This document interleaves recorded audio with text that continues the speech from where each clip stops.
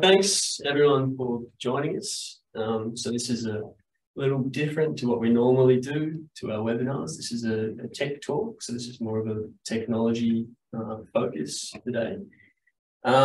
We give a warm welcome to Der-Liang, who's presenting for us. He's come in from Estonia yesterday, so we're pretty lucky to have him here with us in Melbourne.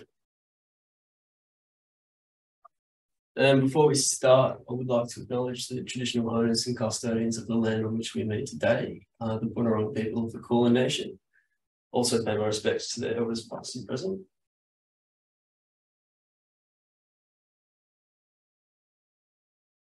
So we are going to be running a bit of a Q&A, so we'd ask that you use the Q&A at the top of your screen. Avoid using the chat function if you can. And our contact details are at the end, so if there's anything that we don't get to, then we'll get to that for you. And it's just a bit on why we run these, just about sharing knowledge and facilitating education and basically getting a bit of an overview of some of the technology that we represent.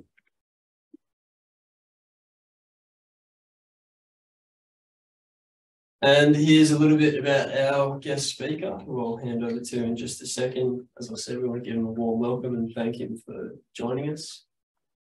And with that, I'll hand it over.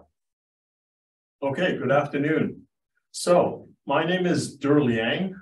I represent a manufacturing company from Estonia. This is the European Union. The company is called Laser Diagnostic Instruments. It's a bit of an old company, but the word laser in the name is just a moniker that we kept for a long time. And in our products, we don't actually have any lasers. So Laser Diagnostic Instruments, we produce the ROW, the Remote Optical Watcher, the early detection system for oil and water. It is an industrial and environmental monitoring system for the detection of oil spills, which could be large or small.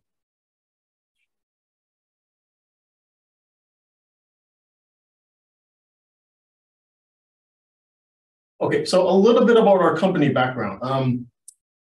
About 30 years ago, we started the company. It's been around for a while. It actually drew its name or drew its time from some of the old Soviet technologies. LDI was previously an expertise or a manufacturer of LiDAR technologies. These are large airborne instruments that you would put on ships or airplanes to scan for particles in the air. That was the original product of how we got our name and purpose. But in the last 12 years, we've completely went in a separate direction with our product, the ROW, and now we make the small product, the small sensor for the purposes of industry and environmental monitoring. A little bit about our company. We are located in Estonia. Estonia is a small Baltic country located in the northwest corner of Europe. We are in the Eurozone. We are in NATO, so there's no worries about Russian invasion. And we keep friendly relationships with Russia for commercial purposes. But of course, the situation is quite tense at the moment. The population of Estonia is around 1.28 million, so it's a tiny little country. The main export for Estonia is IT technology and IT solutions. LDI is actually one of the very few companies that export a sensor, a physical product, to the rest of the world. And as a company, we are a research and development company. We make our own products, design our own solutions, and we also manufacture the ROW sensor, which we export around the world. The business model for our company is that we work with local distributors from around the world. So here in Australia, we work with Hydroterra. and other companies from other parts of the world, all over the world. And they help us market and distribute the sensor to relevant end customers who need our sensor. So the remote optical watcher, it's a non-contact instrument that uses fluorescence technology or UV fluorescence as the basis or the guiding principle. If you imagine the camera on your mobile phone, on your smartphone, the flash, the little LED flash that's attached to the front of the camera, that is the size of the LED that we use for our technology. So it's very small, it's very low power. The system uses about 1.6, 1.7 watts at continuous monitoring. So it's a very efficient system for usage. So the principle behind it is using UV excitation and emissions. And this is the same technology that you would use in an analyzer. It's just that we configured it so that it works as a non-contact sensor in the field. So if you imagine the ROW sensor, it has a range of up to 10 meters. So you could put it 10 meters or up to 10 meters or around 33 feet above the surface of the water. It's continuously beaming down a pulse UV light onto the surface. And if you get an oil spill or if it detects a level of fluorescence higher than what the normal water fluorescence is, then you could have an emissions. And our sensor is broadcast at a specific wavelength. That's a proprietary wavelength that we use to detect this hydrocarbon or hydrocarbons. And once you get this emissions, you can send out an alert. So it does this in real time. The frequency of the monitoring is actually around about 20 to 30 times per second. So in fact, this is, it takes an average of that number, and it's the software that's actually the lagging part. When you connect this to a continuous monitoring device like a data logger, you basically get 1 reading per second. So we have the technology, it comes in different enclosures. So the optics, the outputs, the power requirements are the same throughout. It's just that we swap out the enclosures given as the environment demands. So the aluminum model, this is our base model. It uses a aluminum enclosure, and the majority of our sales are for this base model. Next, we have the stainless steel, and this is for offshore or ports or any environment with corrosive gases or corrosive air. So it could be salt water, it could be marine. We have this installed on buoys, we have this installed on different platforms out in the middle of the sea. And then lastly, we have a ATEX or Zone 1 certified enclosure. This is completely certified for Zone 1 by DNV. So this is the Norwegian certification company. It's third-party certified. So it should be recognized everywhere in the world, including in Australia. And this is what you would use for if a customer demands it in the oil and gas sector. So the analog outputs and the various outputs for the instruments. It has 3 outputs. All of our instruments have 3 outputs. One is the basic relay. Another one is Modbus. And of course, we have the analog output. And all of these outputs, you can connect it to third-party loggers or third-party alarm systems as you see fit, or you could connect all of them together. So this allows you to network multiple sensors in a single network and be able to monitor all your instruments on a one network and one monitoring output or monitoring screen. So why is our technology useful, or why is it being used? When you think about oil spills, you think about the oil and gas industry. Originally, our focus was on ports, but with the oil and gas industry, that became a much more predominant industry. Of course, in that time, we diversified our portfolio in different targets. But it all comes down to reducing the amount of damage, reducing loss, the costs, and downtime.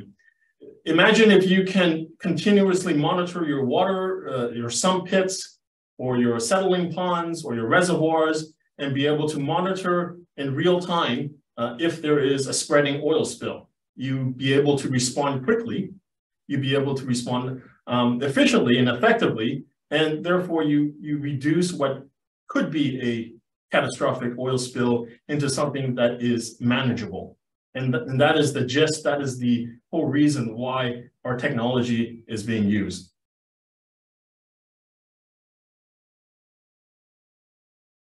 When LDI started marketing the ROW sensor back in 2012, 2013, the idea was, we had the idea of marketing it to ports. And that was the grand idea. That was where we thought the main market would be. And for a few years, we sold many devices to the ports in Eastern Europe.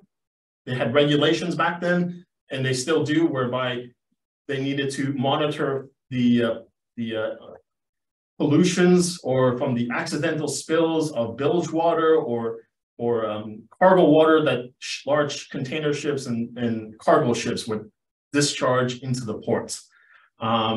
So imagine if you have a large port in Riga or in Singapore or wherever on the coastline, you have ships coming in and out all the time, 24/7. You don't know what is happening with each ship, whether they're discharging either by accident or intentionally their bilge water into the harbor, which could contain oily water. And the idea is that if you could catch the perpetrators or the polluters in real time and respond within the first few minutes or hour, you'd be able to catch the polluters before they set sail the next morning. That was the idea, and that was one of the earlier marketing strategies that we had. But fast forward a few years, we've completely diversified our portfolio of applications for the ROW. Now, most of our customers or most of the end users are in industry. So it's either municipal governments who would use our technologies to monitor the incoming wastewater. The wastewater could be from residential, it could be from industry, and they want to monitor the wastewater for oils and for oil spills because it's an effort to protect the wastewater treatment plants. If you imagine if you're using membrane technology at the wastewater treatment plant, or if you're using sand filters, if an oil spill were to come in, it would completely wreck the system. It would be it could handle a certain degree, but if you have a big enough oil spill, you would overwhelm the oil and the wastewater treatment system. Conversely, industry. If an industry such as a steel mill or any kind of a mill or any kind of manufacturing that uses water as a medium, either as a process medium or as a cooling system or cooling medium, then they would discharge the wastewater into the environment. They would, of course, try to process that water as much as possible before they discharge. And if they're using, say, cutting oils or lubricant oils or any kind of cooling oils that could leak into this wastewater, then they want to be able to monitor it right at the edge of their plant before the water exits their property. And this is mainly for liability reasons, whereby if there is an oil spill where all the water is diverging or converging into the municipal line or municipal canal, an industry with our technology, with our sensor, could be able to safely say the oil spill did not come from us. It must have come from somewhere else. So in relation to the industry, we have many different types of industries. Here in Japan, we have one for chemical. They manufacture chemicals, ink. They had an incident whereby there was an oil spill that went into the residential or into the municipal wastewater treatment plant. Because the same water halfway came from residents and from industry, they couldn't tell where the source of the oil spill came from. So that's why they installed one of our sensors right at the processed water discharge, so that they can be able to safely say, as a liability purpose, that the oil spill did not come from them. Each country has their own regulations. In a country like Peru, they collect all their storm water and rainwater that's collected along the freeway during construction and during the rainy season, and they monitor the water that way. So each country has their own regulations, and therefore we find different niches in each country whereby our technology would be useful. Power plants. So one of the things that we really discovered as we continue to market our ROW sensor was that there was a significant market in the power plant industries. And these power generation plants, they can be just about any type of generation, so long as they use water as a medium. So in the pictures, we have one in Poland. This is a thermoelectric power plant. So they use water as a cooling medium and as a churning medium for their turbines. Conversely, in South Korea, this is a full-on hydroelectric plant where they use water as a medium. And in both cases, what they're doing is that they're using the ROW to monitor for turbine oil leaks. And the idea is that if you have water coming in from an outside source, it should be clean water, of course. And then any water that's discharged should also be clean. And in that in-between process, if there is a leak from your machines or turbines, they want to be able to monitor that in real time, so that if there is a leak, they can schedule the proper maintenance protocols for the machinery in question. So this is an indirect way to monitor the health of a more expensive piece of equipment. And what we found was that with this marketing strategy and with this application, it was much more receptive to this particular industry, to our sensor, because it actually added value to these industries. They wanted to be able to monitor a very expensive piece of equipment, such as a turbine, such as the machinery, in real time, and be able to do preventative maintenance as it is required. We have some interesting applications with customers that you normally don't expect with to monitor for oil spills and oil leaks. So in this picture, we have a beverage company. It's Coca-Cola. It's a Coca-Cola bottling plant somewhere in Spain, in Madrid. And if you imagined a Coca-Cola bottling plant, they produce their product, they use water, of course, and it's not so much about the oil in the product, but it's all about the process itself and about the size of the property. So in a bottling plant, it's a constant network of traffic, trucks coming in and out for delivery of product, whether it's trucks coming in, bringing in bottles, products, or shipping them out from the factory. So you can imagine the size of this area. The rainwater gets collected around this large plant, and why they want to monitor is that they want to monitor all of the wastewater, all of the rainwater, all of the processed water that gets collected and then exits their plant. So that's why we have in this picture the ROW sensor. It's right at the edge of their plant. That's why they have a wireless connection and off-grid power supply.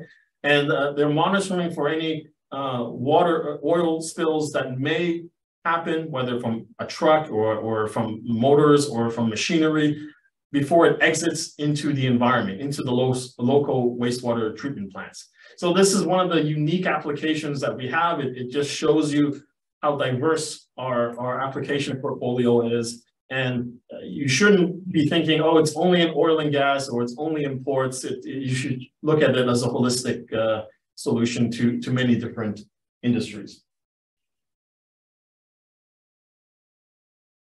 So another case study. This is the Google Maps bird's eye view of Heathrow International Airport. And we have an installation there at a balancing reservoir.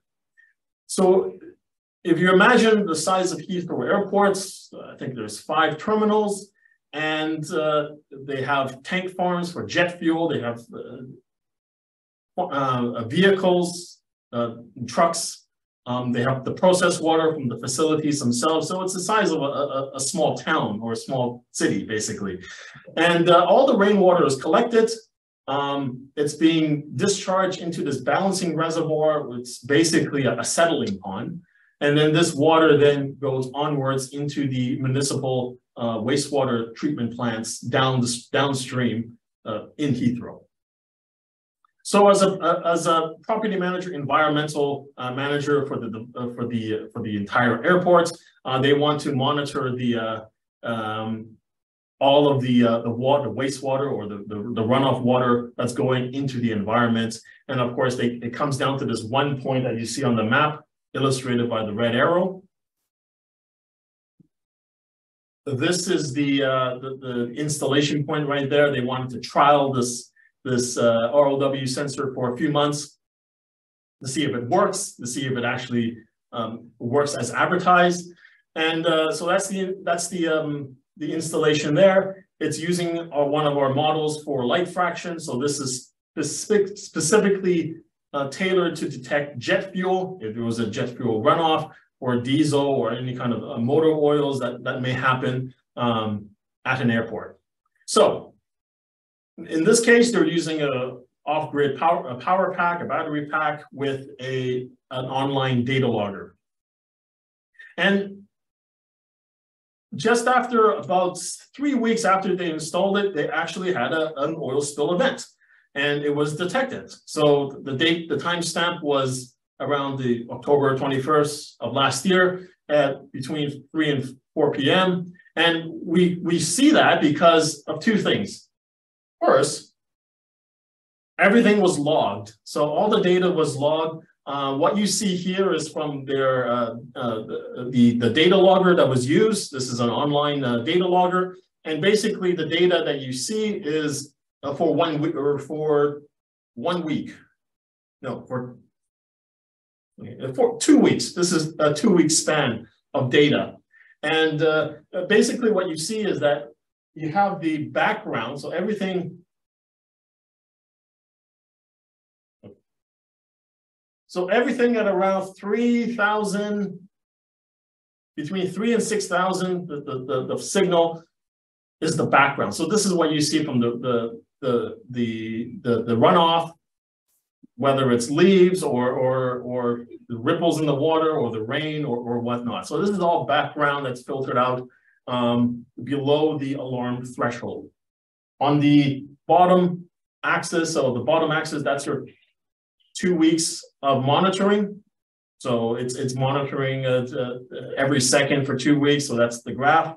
And then on the y-axis, this is your fluorescence intensity. This is what the instrument is seeing in real time, and how it relates to the background and on the oil spill. So it so happens that on that particular day, October 21st, we see a huge spike in the fluorescence intensity, and it was correlated with an alarm event. So this is all logged. There's a camera. It's all recorded, and it so happened to be a CCTV camera installed at that location, looking over into the pond.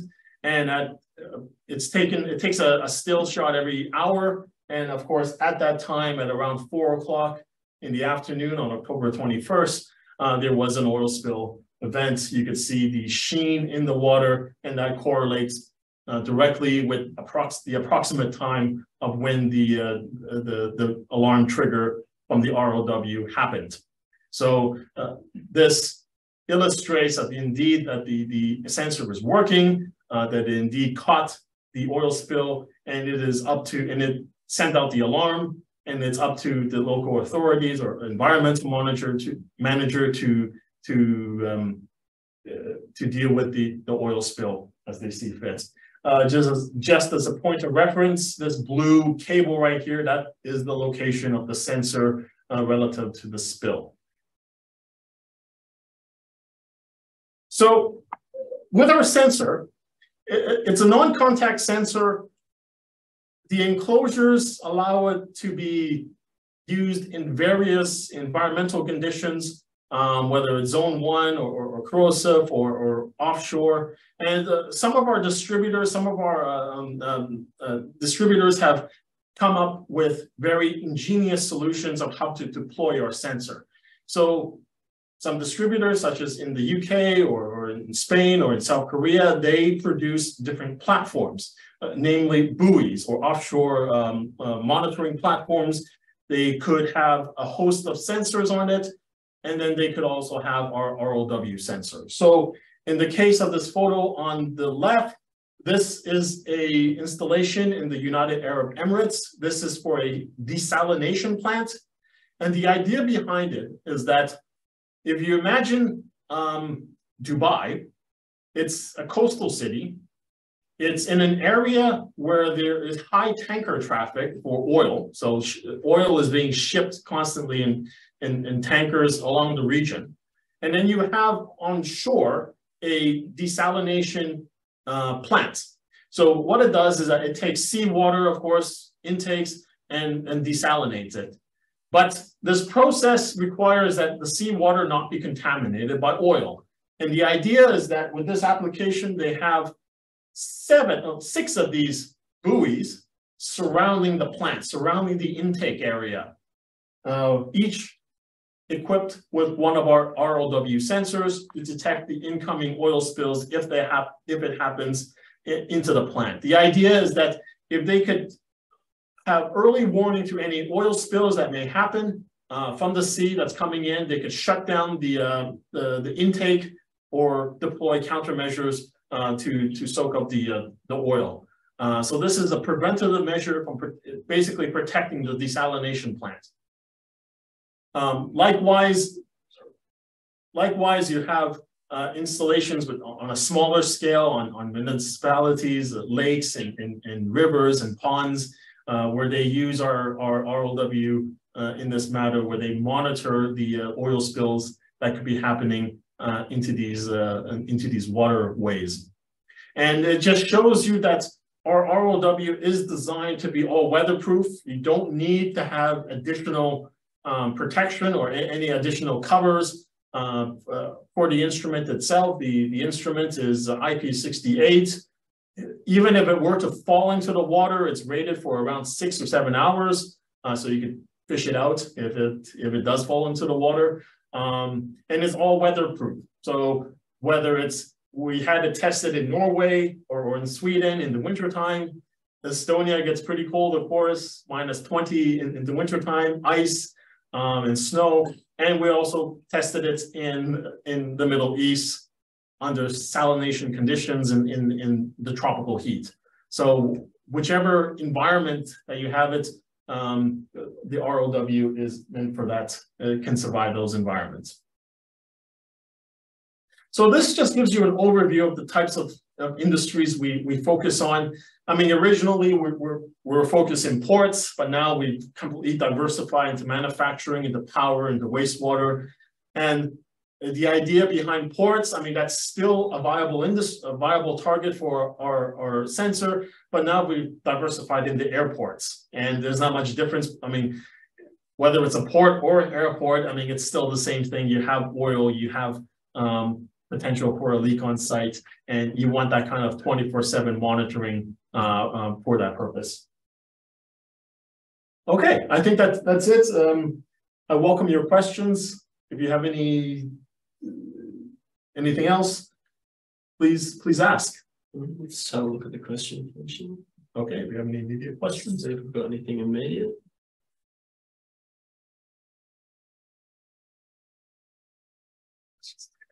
All right.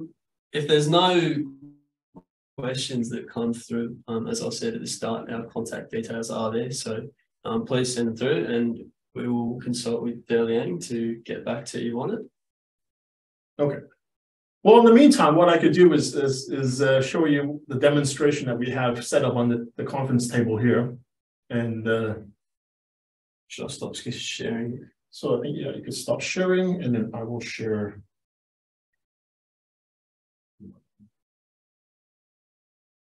Your eyes are probably better than mine.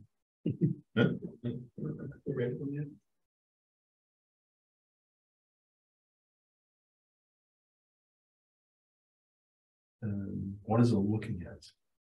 Looking at? No.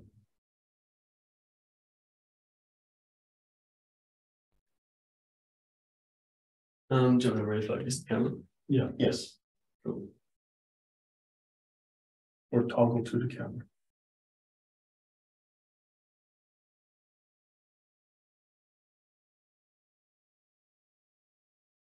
Is that all right? Yeah, but is it looking at the camera?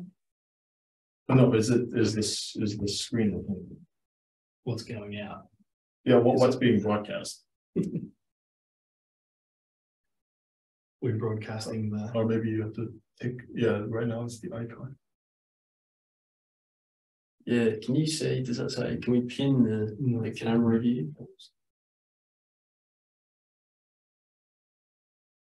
Sound. No, Yeah, there's a pin there. Yeah, there we are. Okay, so this is what it's broadcasting.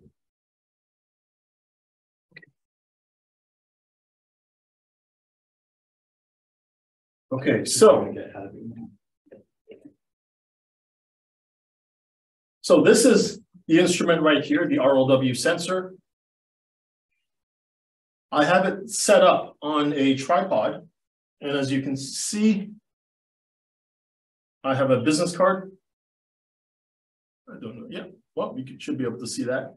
So you can see the fluorescence zooming down on this glass, and it's just a normal glassware with some water in it.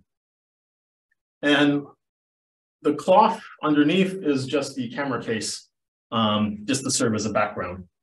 So the sensor, I mean, it's quite small. It's about the size of my forearm. You have the cable coming out, and this cable provides telemetry. It also provides the power. So the input power is approximately, the 12 to 24 volts. So you can run this off a standard car battery. If you want off-grid solutions, you could easily run this off a solar panel and a battery setup.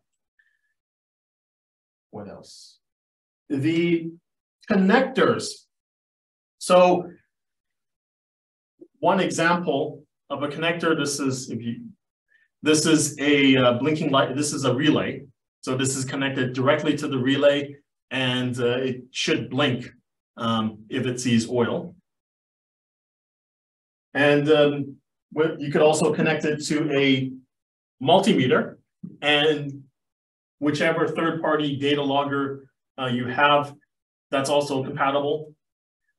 The final connection is with the Modbus. So if you have any third-party data loggers via Modbus, a digital connection, you can also program that, and you can then change the settings in real time or log the data as you need it.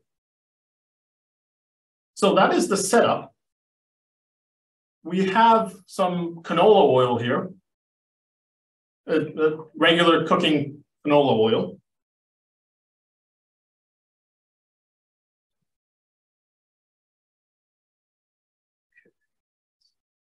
So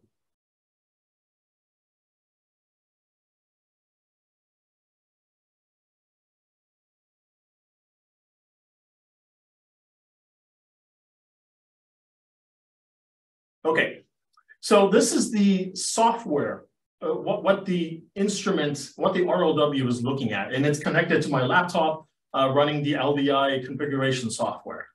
And so what we can do is turn this on to log,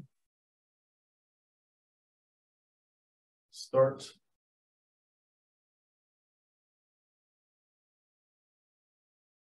Okay, so at the center of the software, we have a graph. So the graph right now, is it working? It is indeed working. So on the x-axis at the bottom of this, this graph, we have time or measurements. So it's continuously monitoring, it's continuously looking at capturing what the ROW sensor is looking at. Right now, the ROW sensor is, well, looking into this glass. And let me just clear the screen again. Okay, so it's looking into this glass, and at the top here, you have this signal. So this is the signal coming from the glass with the water, with this camera cloth, or this cloth at the base of the table. And you're getting a signal of around 6,700. Consider that your baseline. That's your baseline signal. Consider that, say, your sump pit or the water. Usually, it's never such a straight line. If you imagine a sump pit, you could have flushing, you could have water being cooled in, you could have discharge. So it's never really a straight line. Right now, I just have the line zoomed out. So on the y-axis, you have the fluorescence intensity. These are arbitrary numbers. Basically, the signal increases and decreases depending on the fluorescence. Next, we have these two dotted lines. So the first is this green dotted line at the bottom. The green dotted line at the bottom. And then another red dotted line at the top. So this area, this blue area, that is your alarm zone. Whenever the signal enters into this alarm zone, it will generate an alarm. And of course, as the user, you can dictate how sensitive you want the instrument, whether you want it to block out certain ranges, or if you wanted to make it less sensitive or more sensitive. It really depends on your specific application.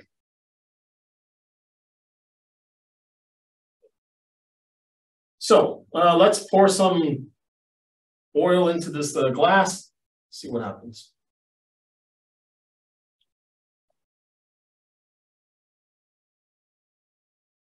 Okay, so the response was quite immediate. The screen is blocking the way, but so we're going to move it. Yeah, you should be able to drag it across. Yeah. Okay. So you see that the signal increase, the amount of this is now, well, the first thing you see is that this is now red. So the alarm has been triggered. On the table, the blinking light, I don't know if you can see that. You should be able to see that. The alarm has been triggered, so that's a visual indication of the alarm. The signal has increased, so right now it's looking at around 13,000 signal fluorescence, and right, it's stable because there's no movement. It's just a sheen of oil in the glass. And basically you trigger the alarm. So it's a very simple concept. The intensity of the signal depends on the amount of oil. Eventually it hits a plateau. So if I add more oil,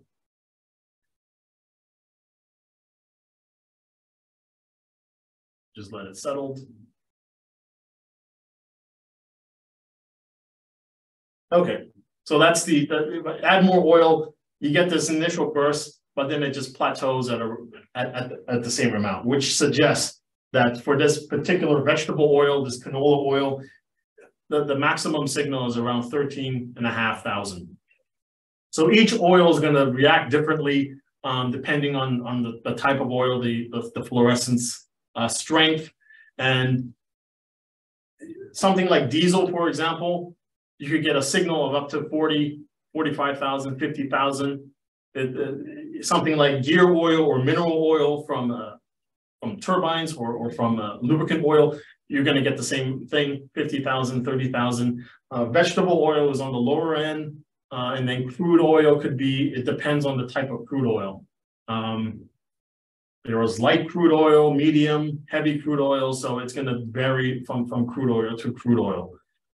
So the intensity is going to be based on the type of oil and the amount of oil under the sensor. And as you can see, the reaction is fairly instantaneous.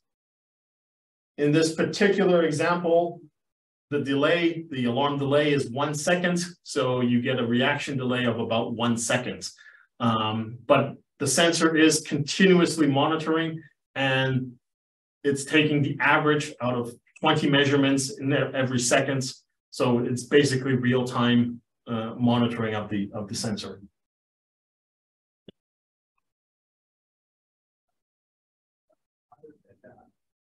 This is correct, right? Cool. If I want to measure analog, should they? If it's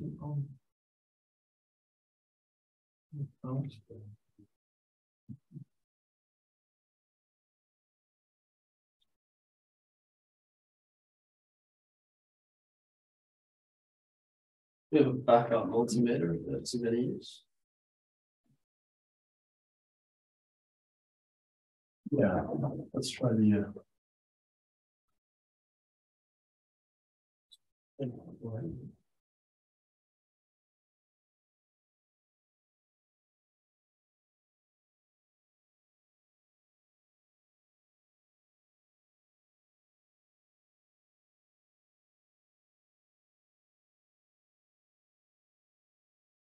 okay. So on the multimeter, it's reading, what is it reading? 7.3. So 7.3 milliamps. The thing with the multimeter is that you need to program it for scaling purposes. So right now, if you're looking at the advanced parameters at this small corner here, the advanced parameters say that the multimeter range is between 11,000 and 20,000. You may have to scale that accordingly to make it boost higher multimeter value. So one of the popular ways that industry has used our sensor is to connect it with their data log, their analog data loggers, and you can easily scale your PLC to multiple alarm levels. So you could say have 4 milliamps as your baseline. You increase that to 10 milliamps as a medium range, so medium oil spill, between 10 and 16 as your medium, or 4 to 10 as your low, and then from 16 to 20 milliamps as your high oil spill. So it levels up accordingly, depending on how you scale your milliamp meter. So yeah, that's the main idea of using our sensor. It's used in real time. You could use it in multiple different environments, however complicated or however harsh your environment is. We have installations in the Middle East all the way to the Arctic and everything in between, where the sensor is compatible with multiple PLCs and third-party hardware and software. So you just need to decide how you want to use it. And basically, everything you need with the sensor itself, it's the sensor and the controller together. You don't have to juggle the separate entities. If you want just this sensor to be connected to your relay or to even an oil skimmer, that can be done as well. And you let the algorithm handle all the processing and the data. So yeah, I welcome your questions. We have various references. We have various customers and types of customers from around the world. So there's most likely an application that we've delved in before, and we welcome your questions. And we also welcome new applications. If there is an industry that would be interested in our oil sensor for their particular industry, we also love to talk about it, maybe explore the possibilities. I was in a trade show exhibition in Canada, and basically every second question was about using our sensor in monitoring boreholes or well water to look at oil spills and that. And in that case, it really depends on how you use it. Because yes, you can move this. The beauty about non-contact sensor is that you can move the sensor. You can move it from one borehole to the other. But if you're monitoring it just for 1 hour or a couple of hours, the ROW sensor relies on making changes. It relies on the change in environment or change in what the water that it's monitoring to happen in order to see anything. So right now, I mean, I've been talking for the last 3 minutes, and the sensor is looking into this glass with oil, and basically after a few minutes, after 3 minutes, you get a flat line. So if you're monitoring a borehole for 1 hour or 2 hours, and you expect to get a result, unless something changes, you're basically going to get a flat line. But that doesn't mean it's not working. It does work. It's just that if there's no change, then you're not going to see any change.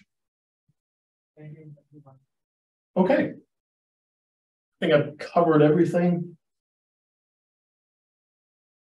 All right, fantastic. Questions from this audience or from the online audience? I welcome the questions. What's the longest you've had one of these deployed at a site? So you can run so long it has power 6 or 7 years.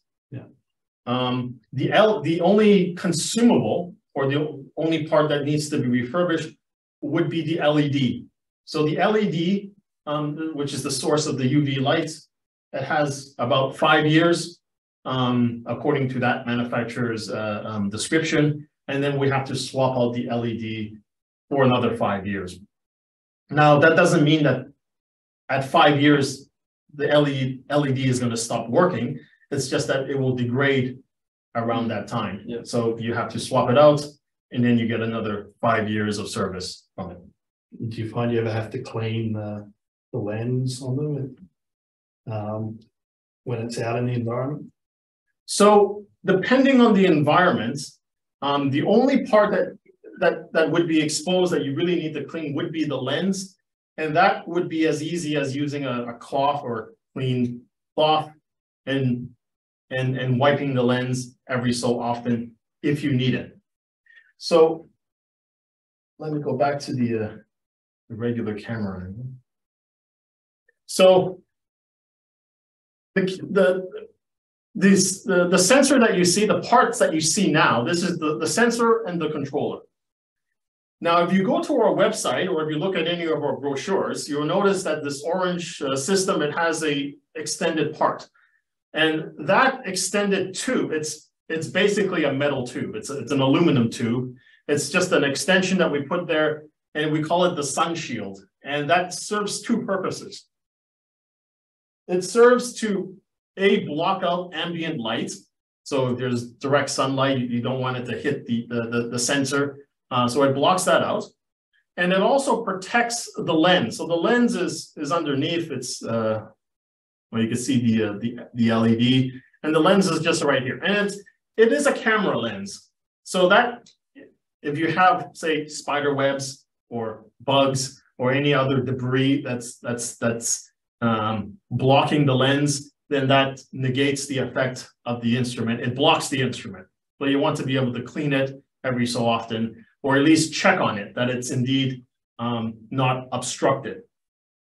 That's about the only maintenance that you have to do, or it's not even maintenance, it's mostly checking that the sensor is still operating. You can do that remotely. You could connect, you could look at the data, and if there's a drop in the signal, that means there's something blocking the sensor, and then you want to be able to clear that up. But if everything is moving correctly, it's still logging the data, then nothing is wrong, and you can continue to use it. We've had installations, for example, we had one installation in Estonia. This was a test trial. This was placed on one of our buoys, and in the wintertime, you have sea spray, you have waves coming in, and there was one time where the entire bottom part was just blocked with ice. I don't know if you get ice storms in Australia, but that blocked the sensor. I mean, it's still working. The sensor is still working. It's just that because you blocked it, you're getting a reading of 0. So with the installation, I mean, everything that you need to control is from this cable. The most difficult part with operating this ROW sensor is actually at the beginning, the setup part, where you have to position it in a way where that the sensor is looking into the water, it's as line of sight to the water, and that it is properly connected, powered, and mounted. After that is done, everything else can be controlled by either Modbus or using our software to make adjustments. So the sensor itself has a TCP connection that could be using our software or Modbus. And that means that if you connect it and install it in a remote area, like if this was offshore somewhere, you can be in your office in Melbourne programming and adjusting the sensor as needed. So long as all the connections in between are properly done and protected, you can make setting changes and parameter changes from your office and saving it to the sensor, and it will continue to work remotely. You just have to log the data. Yeah. Yeah. Does that conclude everything? That concludes everything. But I welcome your questions if and when we get them. Fantastic. Thanks everyone for joining us. That's been really informative. Thank you, Der-Liang. Thanks to Laser Diagnostic Instruments. And please send through any questions. We'll be glad to answer them.